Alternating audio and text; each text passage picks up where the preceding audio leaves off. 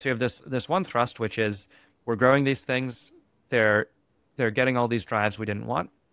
Then you have this other thrust, which is as those AIs get smarter and can invent new options for themselves, all of those things they're pursuing, which are not quite being helpful, which are not quite being doing what we want. They're related. They usually do what most people want, but they're actually pursuing slightly different things.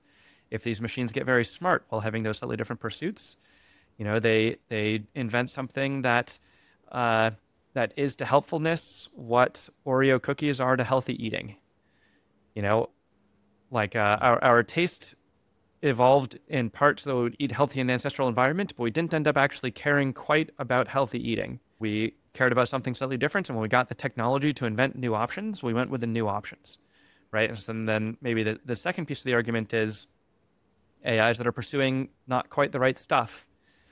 As they get smarter, as they get more capable, they start to get further and further from doing anything good, and in ways that eventually lead to us dying, not because the AI hates us, but because the AI has these other weird drives, and it uses all the sunlight for running its own computers, and we're like, hey, we're using that to grow crops, and it doesn't care any more than humans care about various other parts of our natural environment that we pave over when we're doing something else with those resources.